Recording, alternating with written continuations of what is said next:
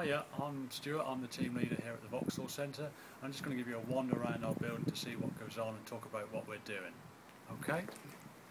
So, in through the front doors, welcome to Vauxhall Centre. Okay, so this is our reception here. Rachel. It's okay, it won't be used. The front of the building is part of the City and Children's Centre, that's separate from the Vauxhall Centre. So, one corridor all the way through, Children's Centre rooms here, and we've got our IT room this way.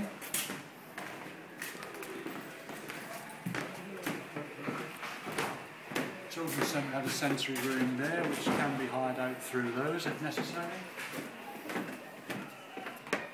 Disability Rights Norfolk have a permanent base with us, so you can book appointments there if you need to. That's for benefits advice, stuff like that.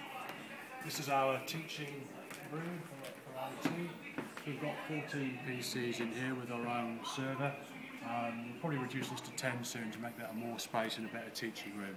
We have here a lounge activities area. So this is our lounge area. That's for our own membership really, but again people can come through there. And books, we have a regular book sale to raise money for charity there as well. Just hide away from Dave, he doesn't want to be filmed, our site manager. He's ducked through. This is our board of stuff that's going on. So it shows all our rooms that are available and the bookings during the course of the week. You can come through, Caroline.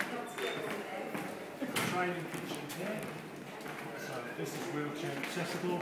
It is available for rent. So we have classes on here through adult education, our own reopenment cooking groups, and also the Children's Centre do one-to-one cooking in here as well. So it is available to rent if you like.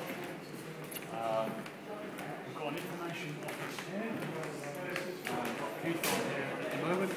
This is the home of Norfolk Disability Information Services and also a council information centre. And you can get general information on here about the centre, information, etc. if you're in the building. Cafe through here, Sunlight Cafe.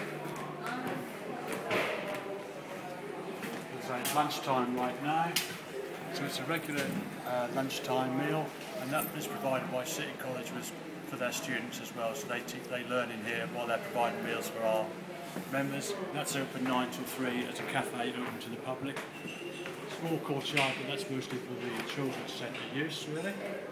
And then really we're looking at rooms that might be available as teaching rooms, whatever. So this is our we would call Winchester Suite.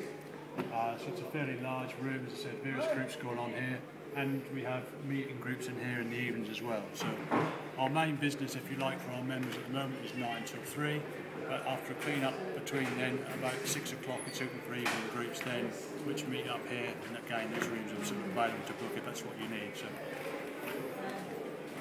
we've got our notice boards here. Some general Vauxhall Centre information and some community information as well, so that sort of backs up the desk there. And also a PC available for Norfolk County Council information as part of the Council Information Centre. Halfway down, Deaf Connections is there through a separate entrance, but it is connected to this Vauxhall Centre building. We have a room here which we now call the Sussex room, just as a teaching room, fairly plain. And we hope next year after September that room will be the base for City College and their health and social care students to be based here through the course of the week. So they'll be working here, doing their studies and providing volunteers for the centre at the same time. This is our main hall area. Nice large space for whatever. We also use it in here, so we've got exercise groups running here. We have a Tai Chi group on a Wednesday, we have a general exercise group, and again in the evening it's quite popular for a meeting room, and a Monday evening there's the Vauxhall area youth group meets here as well. So that's sort of a community space as well.